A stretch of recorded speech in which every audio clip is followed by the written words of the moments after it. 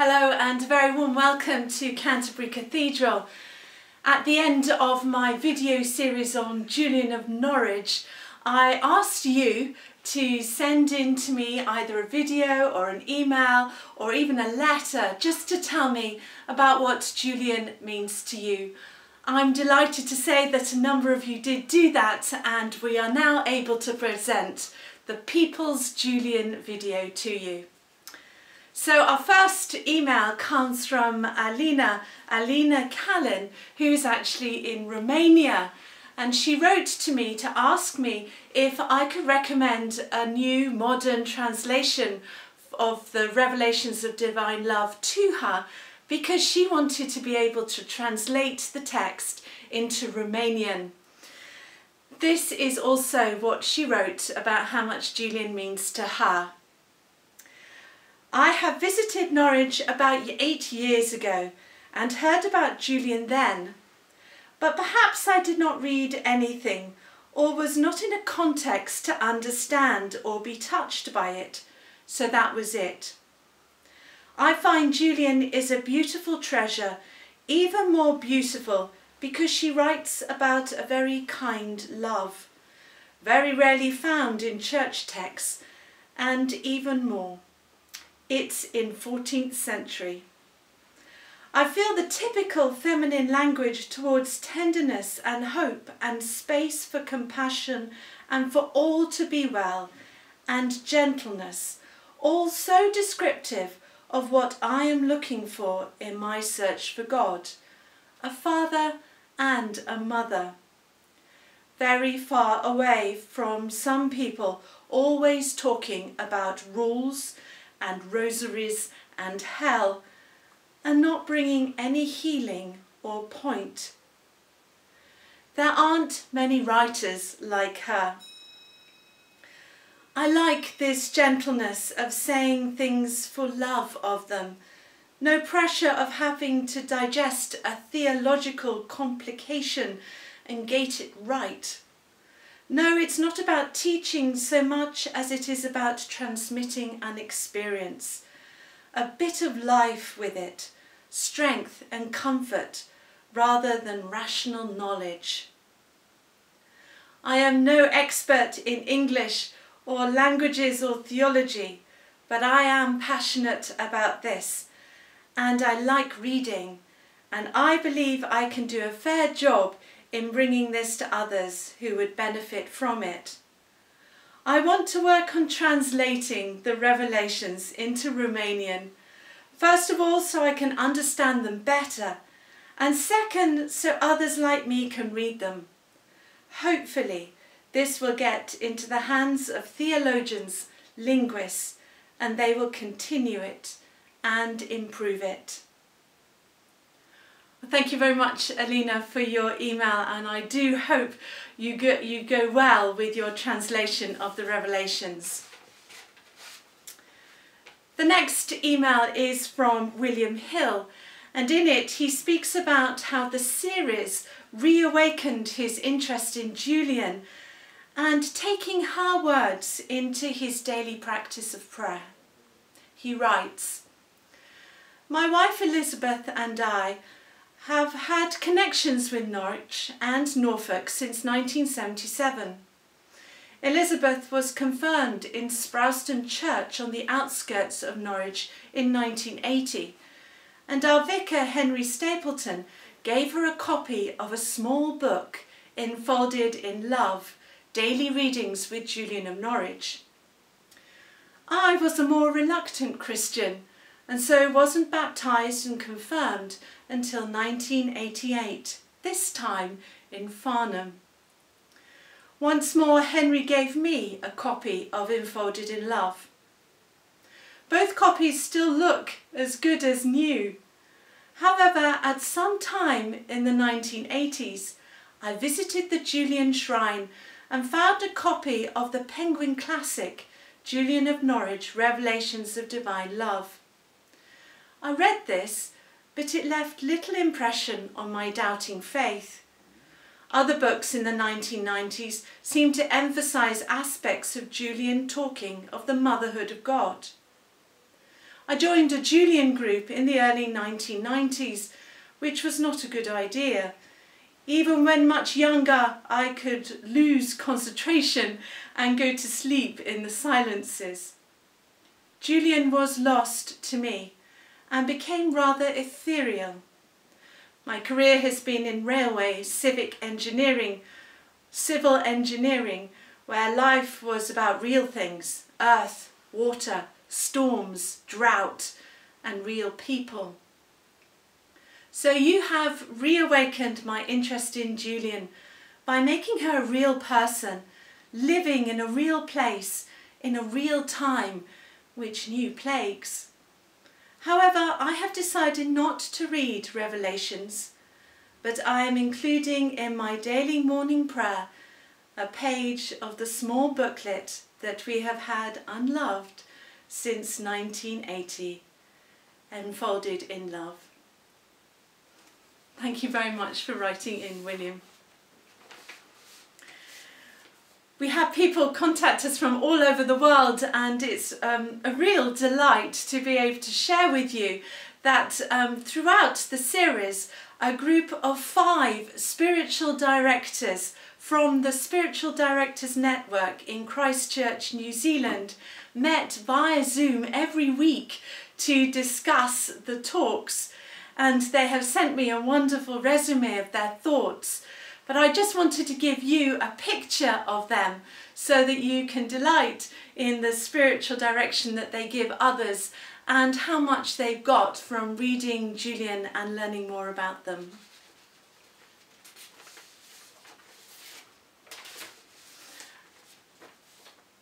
And now we come to someone in Perth, Jill Garrett, who sent me a lovely card of Julian. But along with it, she sent me this wonderful booklet called Walking with Julian. And in it, it records a number of reflections and about how people have been moved by Julian so much that they've actually entered into the companions of Julian of Norwich.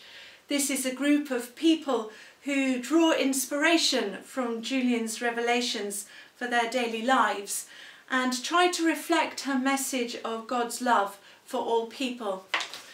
Unfortunately, I'm unable to read out all of them to you, but it's a very stirring book and shows just how much reading the revelations of divine love have enabled people to walk deeper and closer with God in their lives and to share that love with others throughout the world.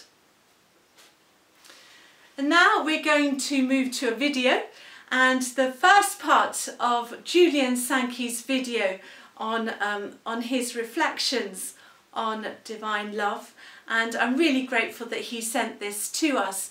And this first part we're going to hear about is how much the writings of Julian have helped him during this period of lockdown. My own lockdown over these past weeks has given me space to do that, along with many other things that I've wanted to do in the past. And the thing that has been central to me is that I have been gripped, just as Julian was, with that sense that I am loved by God totally and unconditionally. And for me, the words that came to me were, "You are my beloved child. I take great delight in you."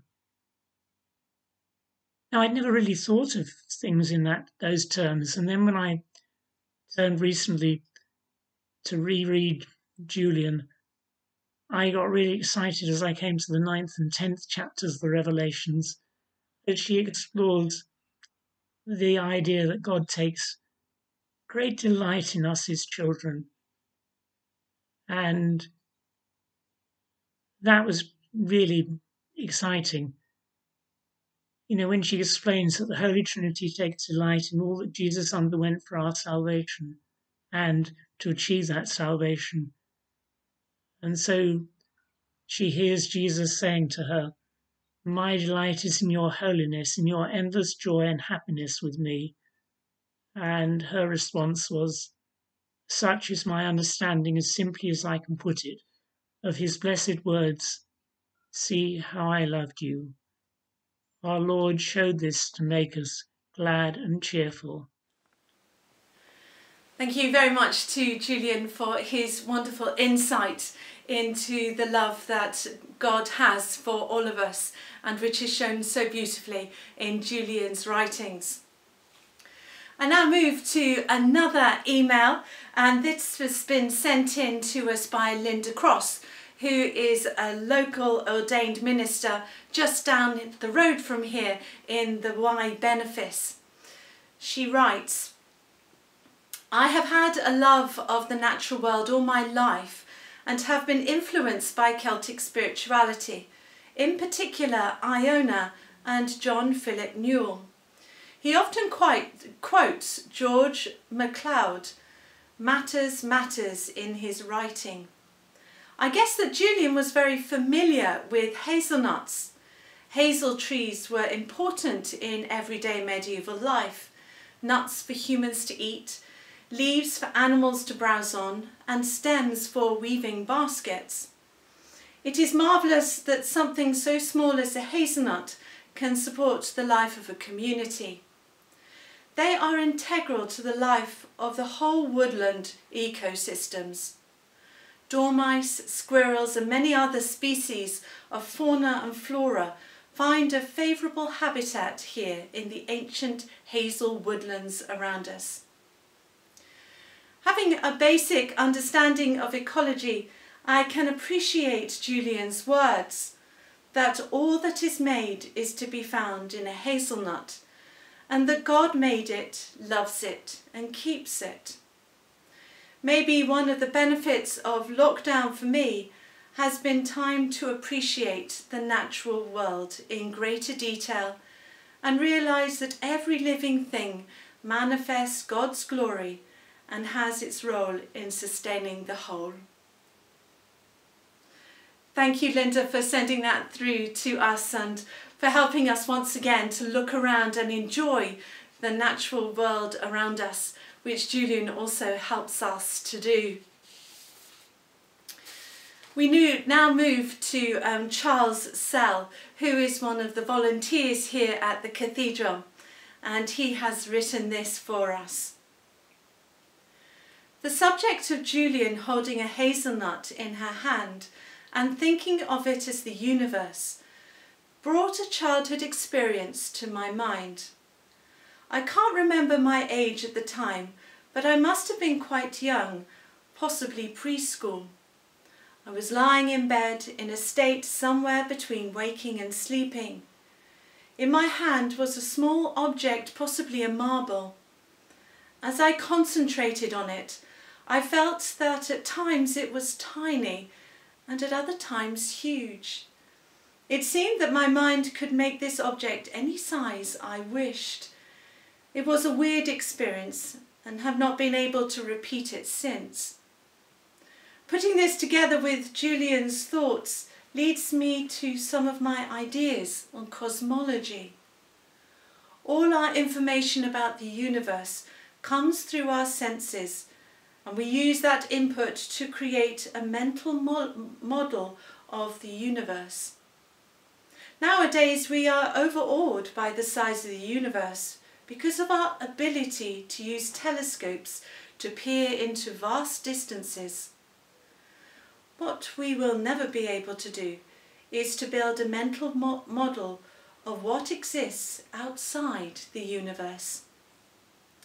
I think that the success of our scientific efforts tends to limit us to seeing the universe as everything, that nothing exists beyond it. Other experiences I have had lead me to believe that Julian's vision is similar to mine. That is, that there is a greater reality outside, around and through the universe. The input from our physical senses cannot reach that greater reality.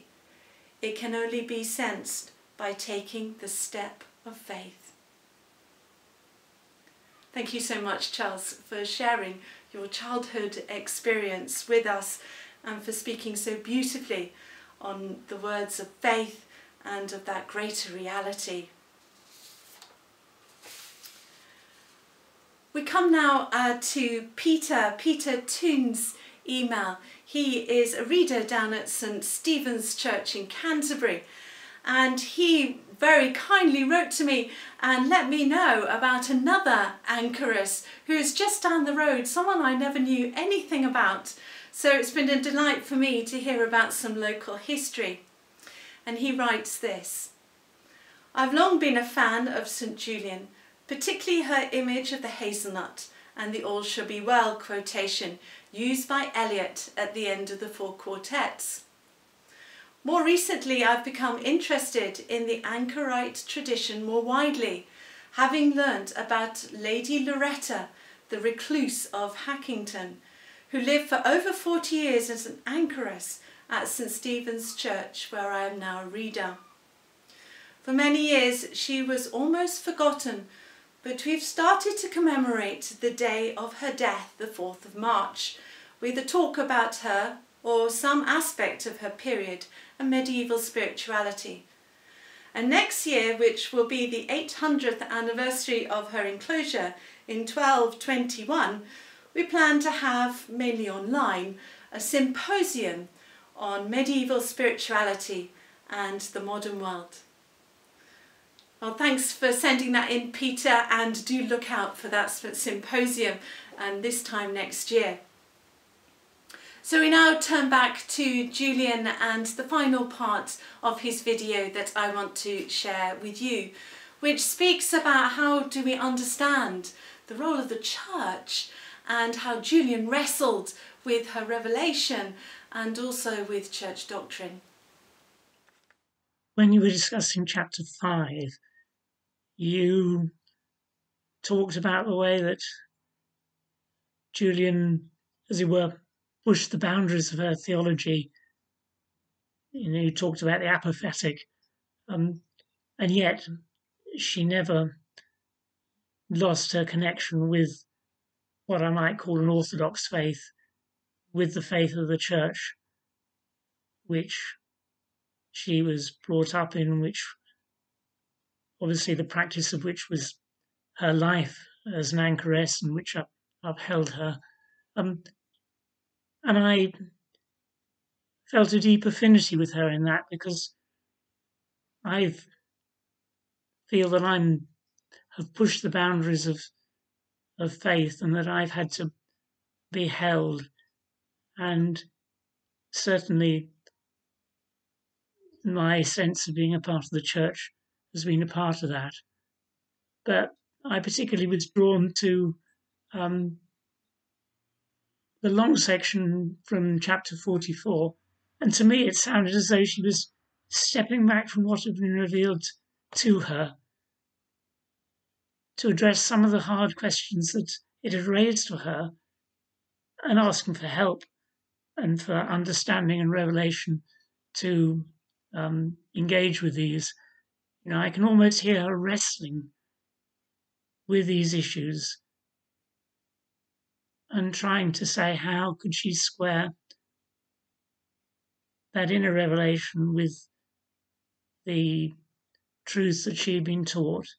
And I found that a great encouragement when I'm worried by, the fact that I seem to be at odds with other Christians.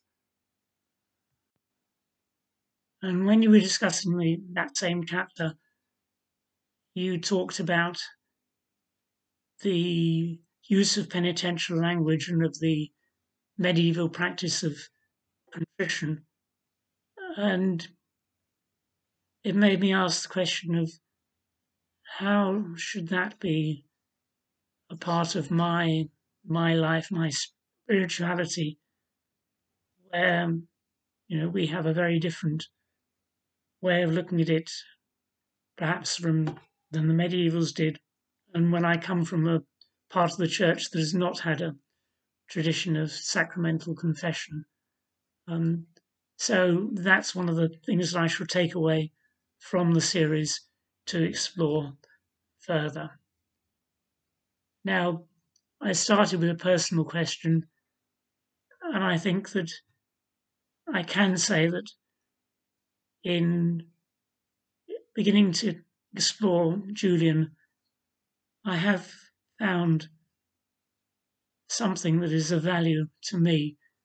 You know, I have a sense that she was someone else who had a passion to know the reality of God the Holy Trinity as he'd been revealed principally in Christ and as he continues to enfold us by the Holy Spirit.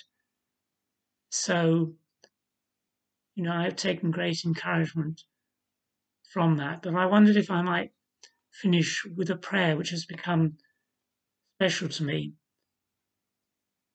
It was written by a former Bishop of Norwich, Peter Knott, but inspired by and echoing words of Mother Julian.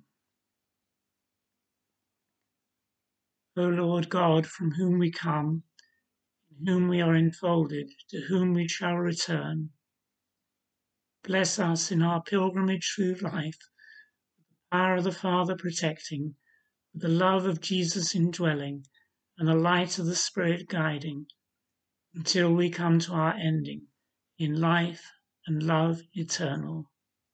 Amen. Well, we've come to the end of our People's Julian video, and I just want to thank all those contributors to it, and also to say thank you to all of you who have written in and said such kind words about the Julian series. I'm sorry if your piece didn't appear on this video, but thank you very much for being in contact with us anyway. I just want to end by saying I hope you all are blessed by reading Julian of Norwich and that you come to know God deeper. Thank you very much for watching.